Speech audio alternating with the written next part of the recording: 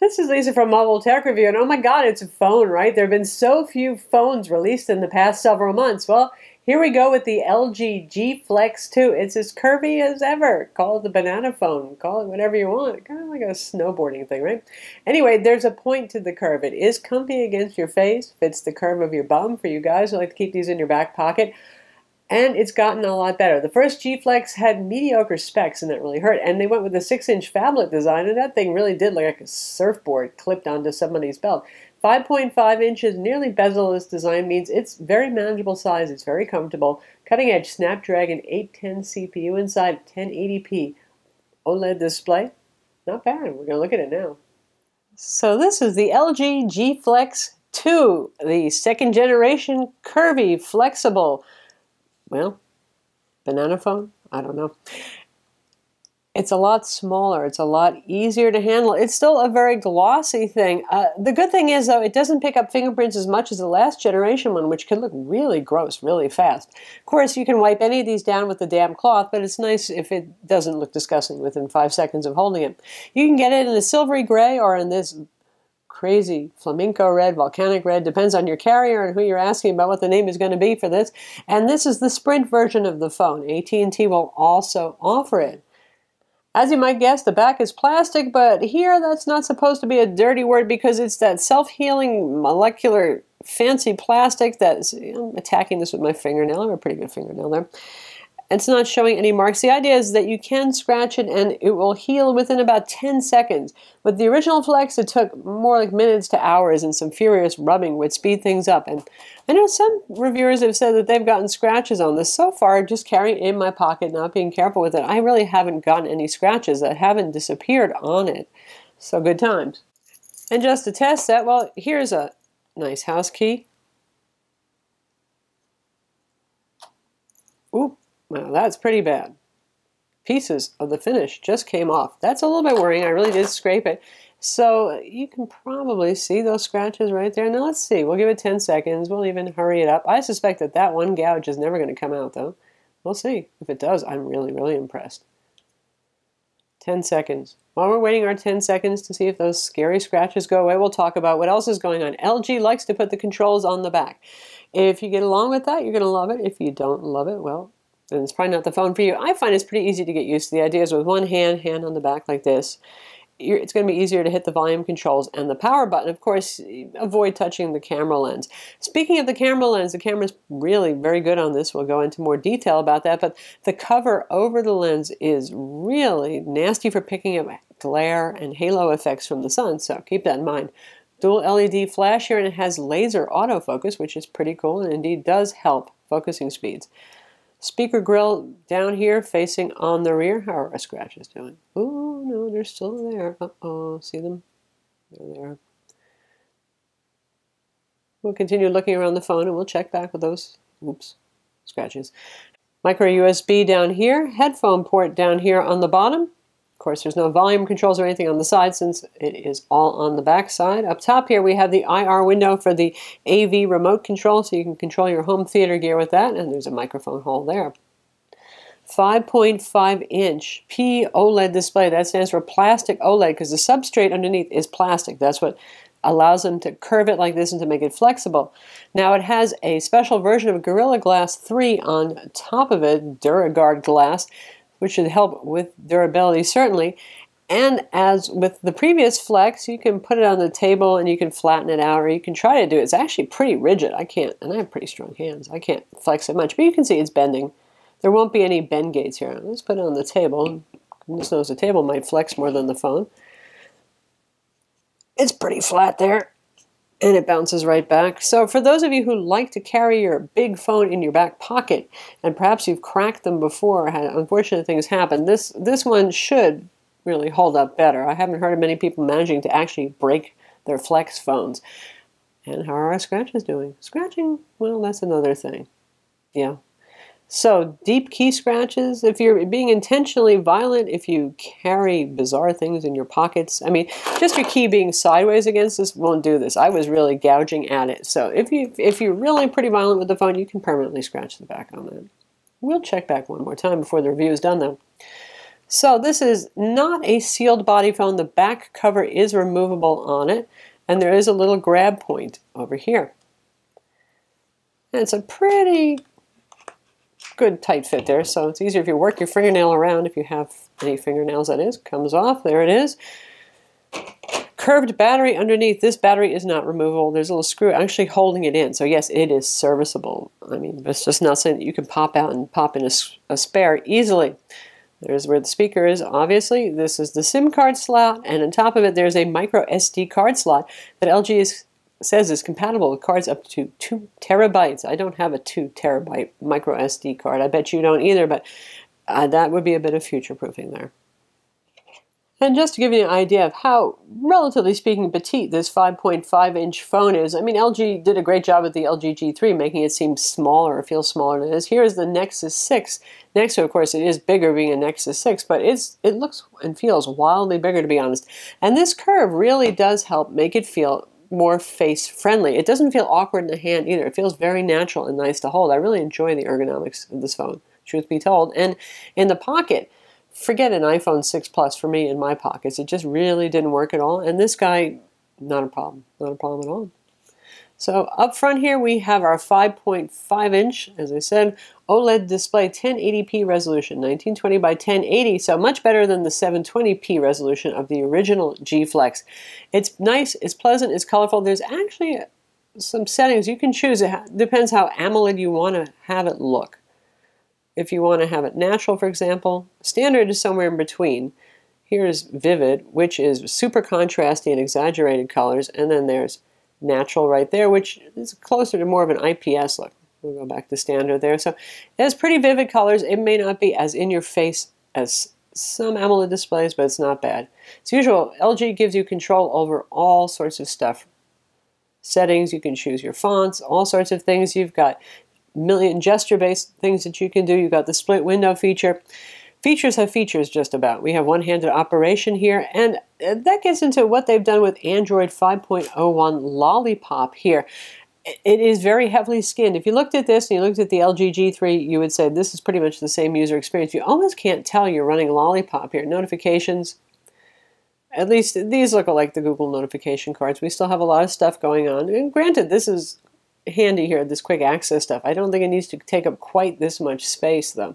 And we have LG square icons. I'm sorry, aesthetically speaking, I don't like it. Maybe you do. That's just my opinion. It's kind of a little heavy-handed. Now, since this is a Sprint phone, and Sprint just loves bloatware, all the icons on this screen, the only two things I have put on here is this benchmark folder I made, and I put Asphalt 8 on to test gaming. All of this stuff is preloaded by Sprint. Oh, Sprint, please. It's too much. It's just way too much. We've even got multiple weather apps installed on here. Really, especially for more novice Android users, it's confusing enough when the first time you launch a web link and it asks you which web browser you want to use, because the old WebKit web browser is on here, probably because Sprint can customize it and put doodads on it if they want. And you've got Chrome. So now you've got multiple photo viewers, multiple weather applications, and yeah. You get the idea. Happily, it's not slowing down the phone so much. I know some people have said that they thought it was bulky with some pre-release phones out of Korea.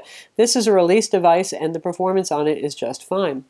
This is LG's own little notification system up here. It does, obviously, the weather and the time, and it tries to tell you helpful things about the weather. Usually it says things like, take a sweater, be mindful of the weather, whatever that means. I don't know. It's okay, but I like having the time and the weather up there, so that's useful enough. Inside we have the 2 GHz Qualcomm Snapdragon 810 CPU. That's the new octa-core 64-bit CPU from Qualcomm, and the fastest Snapdragon you can get. Now, there was a lot of rumor and pitch about, well, gee, we hear that it overheats or throttles or anything like that.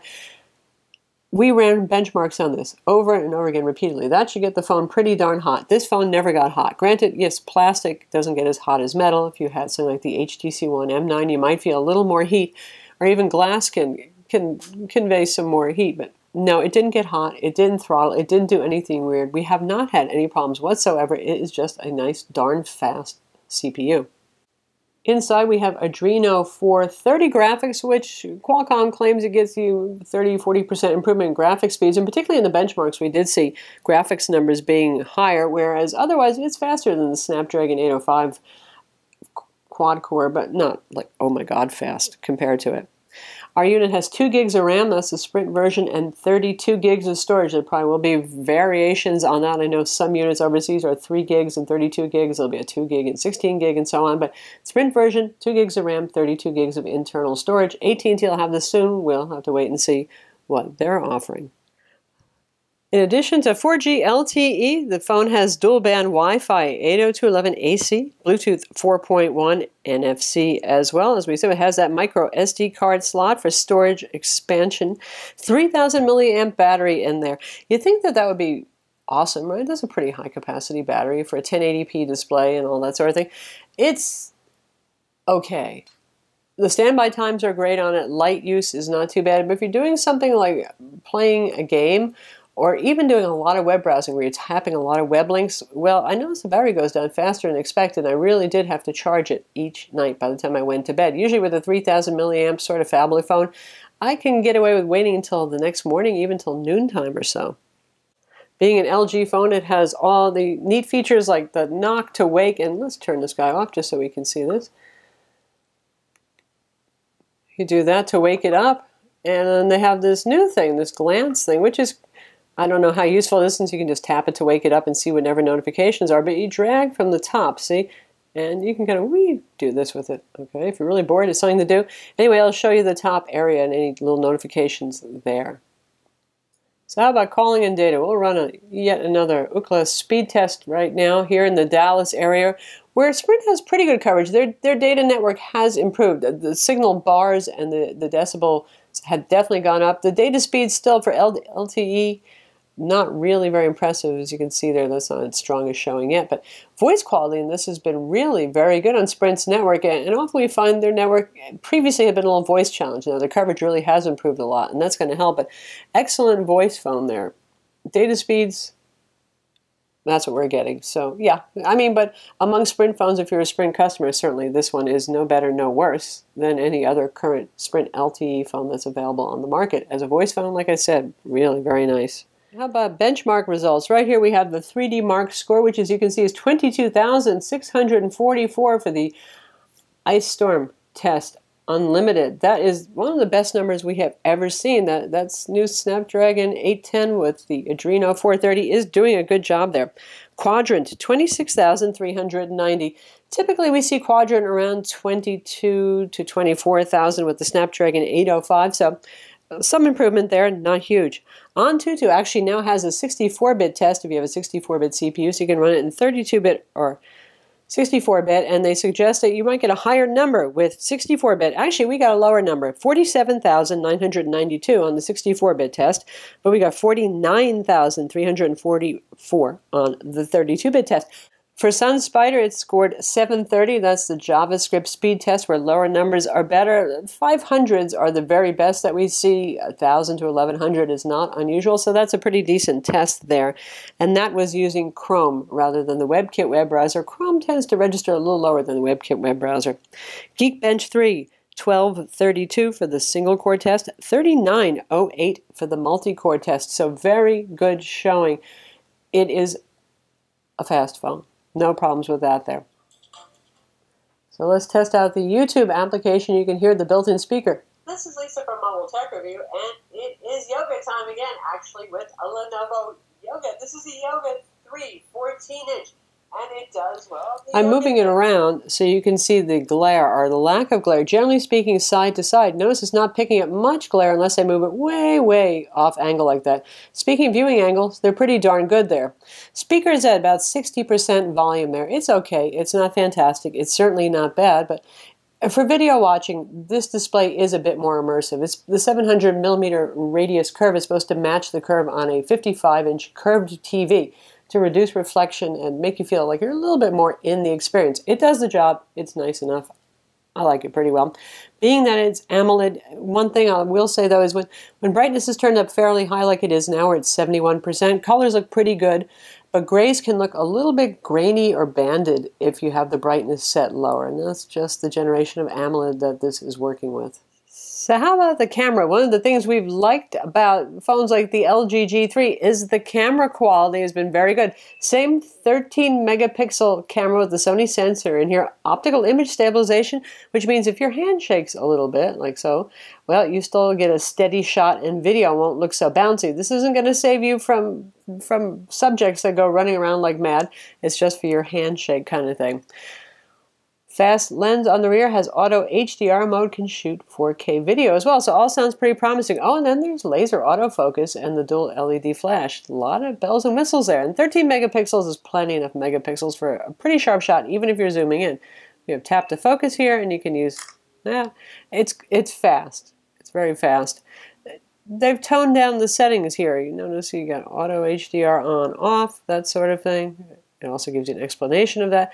Your resolution, we're going for 13 megapixel, which gives you the less widescreen variation. You can choose your photo and video resolutions right there. You can see we also have 120 frames per second slow motion video here. Settings, just brings up that right there. You got your grid if you want, self-timer. You have gestures, voice commands. You can do the say cheese for the shutter kind of thing. So let's look at the pictures. Obviously, the bath toy is not going to be very exciting. There's a challenging shot, a lot of contrast there, reflective water. It did a pretty decent job of that. And as we zoom in, there's a reasonable amount of detail there, all things considered. Flower shot in high contrast setting. Now that's pretty challenging. And you can see it got a lot of color, a lot of detail.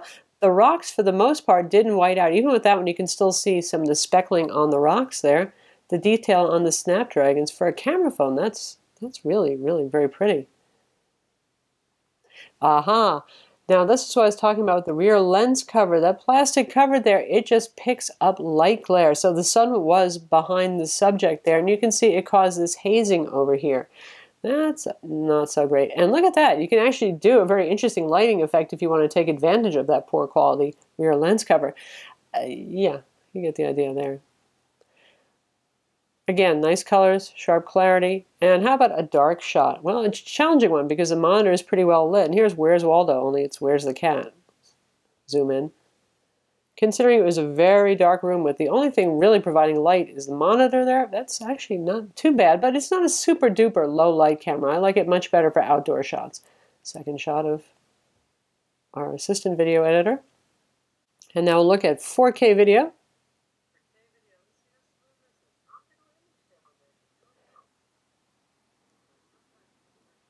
And it really is very smooth. I'm terrible with holding a camcorder smoothly when I'm shooting video, so that actually did a nice job keeping that stable and not looking too jittery. And if you want to see 1080p, checking out the adjustment to contrast right there, doing a pretty good job. See the light haze. Light refraction on the lens cover. But other than the rear lens cover reflecting way too much light, I have to say it's a pretty darn good camera here. And now we're going to test out Asphalt 8 Airborne. It's a very demanding racing game here, doing the nice Nevada track with our awesome Dodge Dart. We'll see how it plays. Hint, it's going to be good.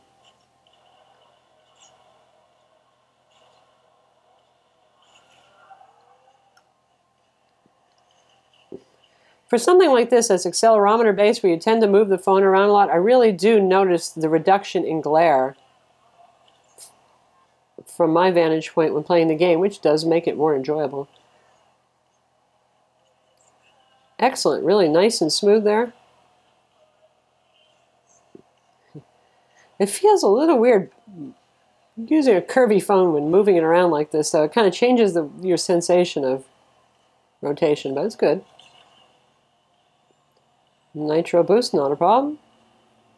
So it plays games quite well. This is going to be one of the faster phones on the market, along with the Samsung Galaxy S6, the HTC One M9, and the LG G4 whenever that's available. So that's the LG G Flex 2 playing Asphalt 8. And lastly, if you're wondering what web browsing is like on a 5.5-inch curved display, here's our website, mobiletechreview.com, and full desktop view right there. It looks just fine. It scrolls nicely. It behaves well. It looks pretty darn good.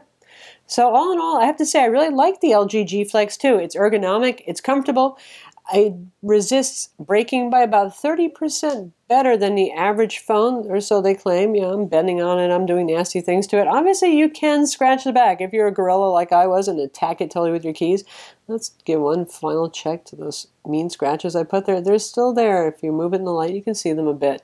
They are actually disappearing some, though. Interesting that. Anyway, overall, very fast phone, does not get too hot. Nice display on it. I enjoy the ergonomics of the curve, and it makes video watching and gaming a little bit more enjoyable. As to whether curved phones are the future, it's really hard to say, but I could imagine it. Straight slab phone just seems kind of a little bit boring, sure, just because it's more common, and a little bit less comfortable once you get used to this. So that's the LG G Flex 2, obviously in bright flamenco red, whatever you want to call it, depending on your carrier. It's going to have a different name, and this is the Sprint version. Like I said, in the US, it'll also be available on AT&T, and I know the Flex got a bad name from the first time around, but this is actually a very nice phone. Obviously, it's very different. It's kind of eye-catching if you like an attention-grabbing phone, but it's ergonomic, it's pretty darn durable, it's fast, it has a pleasing display, and a good camera. I'm Lisa from Mobile Tech Review. Be sure to visit our website for the full written review, and don't forget to subscribe to our YouTube channel.